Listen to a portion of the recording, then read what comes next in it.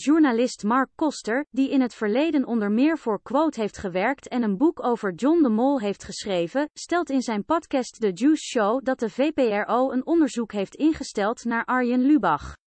Volgens zijn co-host Yvonne Koldewijer heeft de presentator zich mogelijk schuldig gemaakt aan grensoverschrijdend gedrag. De VPRO komt na een halve dag eindelijk met een reactie. Dit is niet correct. De VPRO doet geen onderzoek naar Arjen in welke vorm dan ook. We zien daarvoor ook geen aanleiding, zegt een woordvoerster van de omroep. Daarmee geeft de zegsvrouw dus indirect aan dat er ook niets klopt van Yvonne's bewering dat Arjen zich grensoverschrijdend zou hebben gedragen tegen een stagiaire.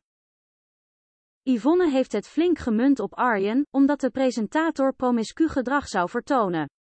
Het schijnt dus dat op avonden dat Martine de kinderen heeft, Arjen in zijn Range Rover de Amsterdamse studentenpandjes afgaat, beweerde ze vorige week al. De nieuwste beschuldigingen aan het adres van Arjen zijn natuurlijk wel iets serieuzer van aard, maar volgens de VPRO klopt er dus helemaal niets van. Yvonne Koldewijer reageert op de ontkenning van VPRO. Zij zegt, VPRO liegt. Er spelen dingen die wij niet mogen weten.